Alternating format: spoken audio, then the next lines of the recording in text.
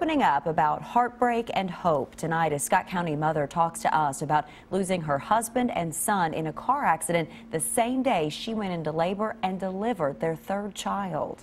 Jessica Spencer is preparing for a walk in her honor tomorrow. It's a story that's new at 6. WKYT's Kristen Kennedy sat down with Spencer to talk about the walk and memorial to her boys. She credits her husband with saving her life on Highway 227. I looked up and I seen the car coming at us, and Trevor just threw his body in front of mine, and the airbag didn't even hit me. I mean, he took the whole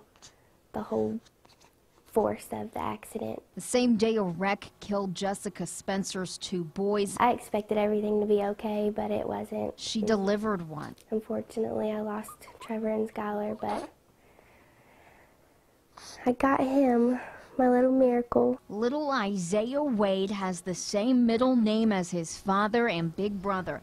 Sister Aspen survived the wreck too. My life has been completely changed, and it will never be the same. I know it won't ever be the same, but I know I have to stay strong for Aspen and Isaiah. Spencer will be out here Saturday with dozens of her friends and her family and others who Trevor helped that now want to help her. People he knows that I've never met that they want to help me. If you need anything, they give me their number. If you need money, diapers, clothes for the kids, anything.